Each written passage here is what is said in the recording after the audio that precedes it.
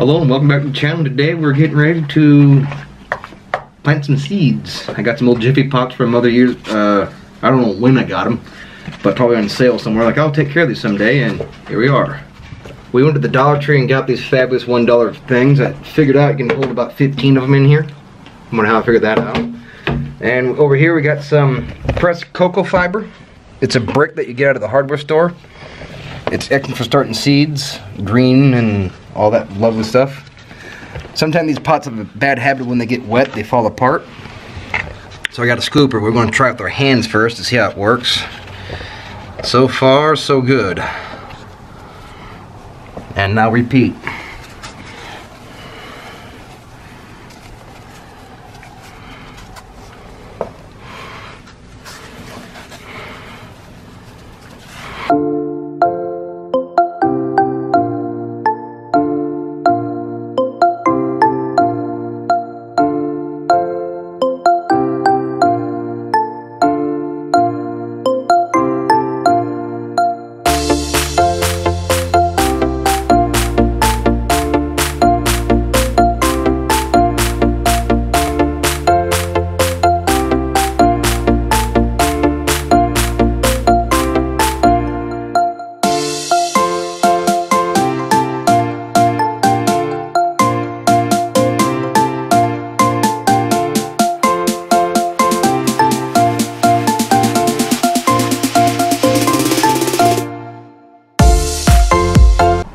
Now these Jiffy paper pots, when they're sopping wet, don't try to pick them up very much or handle them because they will just fall apart. That's kind of the idea of these pots. They're just meant to take from here and transplant directly into your garden. That's why we're doing this method.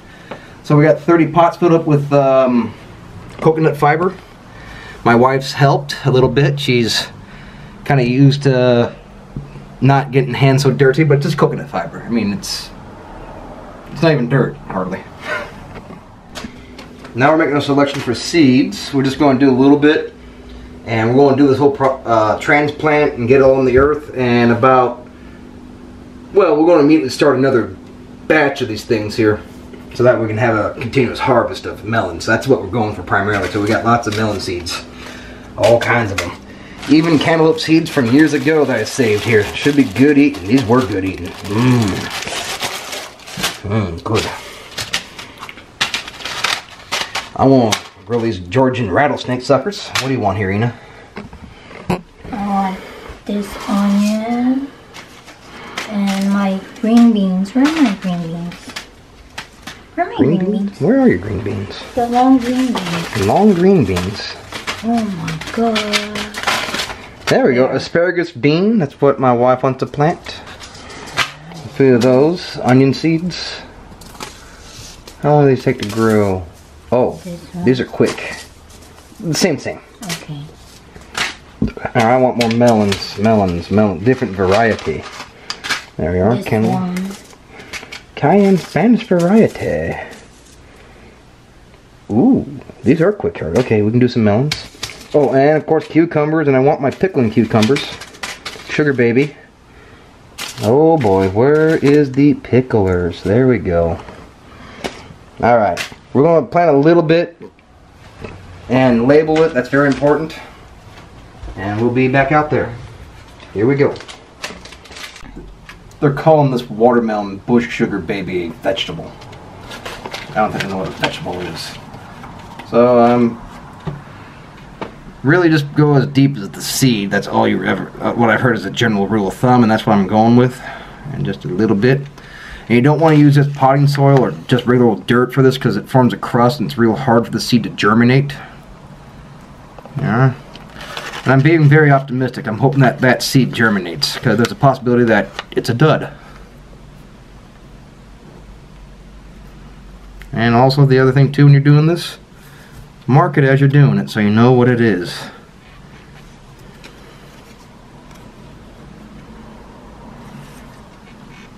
H2O melon.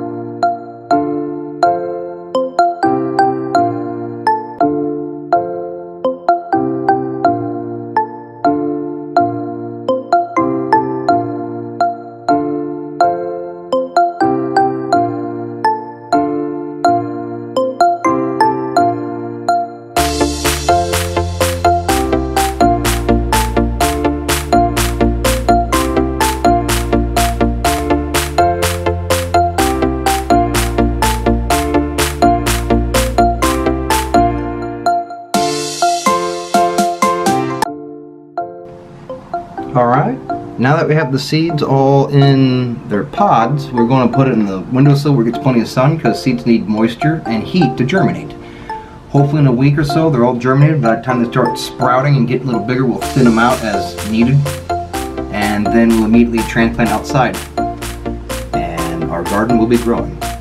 Come watch us and come grow with us. Thanks for watching. Always watering the seeds. And try not to disturb them too much, otherwise they wash away, especially the smaller ones.